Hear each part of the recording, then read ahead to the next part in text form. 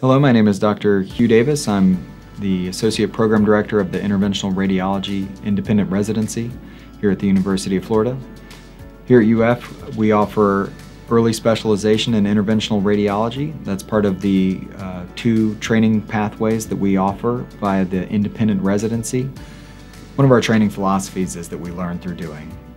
At UF, our residents are placed into procedure rooms early and often, and while this starts with more basic procedures, that quickly ramps up with training to include more complex procedures.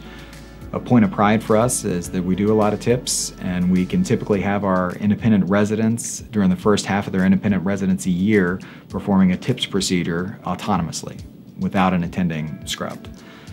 You get good at what you do, and with experience, that quickly pans out to high-level trauma cases, interventional oncology cases, forming a full breadth of interventional radiology training that makes our trainees ready to hit the ground running after they complete their time here at UF.